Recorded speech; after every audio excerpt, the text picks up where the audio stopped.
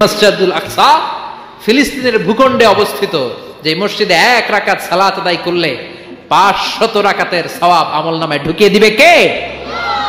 আবার এই ফিলিস্তিন বিলাদুশ শাম, এই শাম দেশ যেন তেন জায়গা নয়। 2টা বর্ণনায় পাওয়া যায় কিয়ামতের ময়দানটা হবে আরাফাতের ময়দানে, আবার আরেকটা বর্ণনায় পাওয়া যায় কিয়ামতের ময়দানটা হবে সিরিয়া ফিলিস্তিন এই শামের ভূখণ্ডের ময়দানে। পড়েন সুবহানাল্লাহ।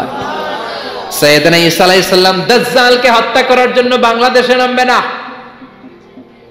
দাজ্জালকে হত্যা করার জন্য সৌদি আরবেও নামবে না, মিশরেও নামবে না, ইরাকেও নামবে না, লেবাননেও নামবে না, আলজেরিয়াতেও নামবে না, তিউনিসিয়াতেও নামবে না, মরক্কোতেও নামবে না। সাইয়েদনা ঈসা আলাইহিস সালাম দাজ্জালকে হত্যা করার জন্য ফিলিস্তিনের দামেস্কের জামে মসজিদের সবচেয়ে বড় মিনারার পাশে 2 জন ফেরেশতার পাখার উপরে ভর করে জমিনে নেমে আসবেন। এই জায়গাটা অনেক গুরুত্বপূর্ণ জায়গা। আল্লাহ বলেছেন বারাকনা হাওলা, এই পুরো এলাকাটাকে আমি বরকত দিয়ে ছেয়ে দিয়েছি। পড়েন আল্লাহু আকবার। আবার এই জায়গায় বিশাল একটা যুদ্ধ হবে। ফিলিস্তিনের একটা শহর আছে আল গৌতা, এই গৌতা শহরে মুসলমানদের কেন্দ্রবিন্দু হবে। কিয়ামতের আগ দিয়ে যা যা ঘটবে সব এই ফিলিস্তিনে ঘটবে। এই জন্য তিন আর জাইতুনের কসম কাটার মধ্য দিয়ে ফিলিস্তিনের কসম কেটেছে কে?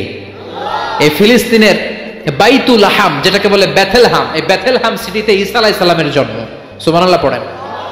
মনে থাকবে কোন শহরে? বেথেলহাম। বেথেলহাম শহরে ঈসা আলাইহিস সালামের জন্ম। তার মানে আল্লাহ ঈসা নবীর জন্মস্থানের কসম কাটলেন। এরপর আল্লাহ বললেন ওয়াতুরে সিনিন, তুর পাহাড়ের কসম, সিনাই পর্বতের কসম। তুর পাহাড় হলো মিশরে, মিশর হলো মুসা আলাইহিস সালামের জন্মস্থান। আর ওয়াহাদাল বালাদিল আমিন, এই নিরাপদ শহরের কসম, মানে মক্কাতুল মুকাররমার কসম। মক্কা মুকাররমা কার জন্মস্থান? জোরে বলেন, আরো জোরে বলেন। বিশ্বনবীর জন্মস্থান। 3 জন বড় বড় পয়গাম্বর যেই 3 দেশে এসেছে, আল্লাহ 3টা দেশের কসম কাটলেন। 3টা বড় বড় শরীয়তের ধারক বাহক এই 3 জন নবী, উলুল আজমি মিনার রাসূল। এজন্য আল্লাহ বললেন ওয়াত্তিনি ওয়াজ-যাইতুনি ওয়া তুরি সিনিনা ওয়া হাযাল বালাদিল আমিন। 3 আর জাইতুনের কসম, মানে ফিলিস্তিনের কসম। ওয়া তুরি সিনিন, তুর পাহাড়ের কসম, মিশরের সবচাইতে উঁচু পাহাড়, যেই পাহাড়ের চূড়ার উপরে উঠে সাইয়েদনা মূসা আলাইহিস সালাম সরাসরি আল্লাহর সাথে কথা বলেছেন।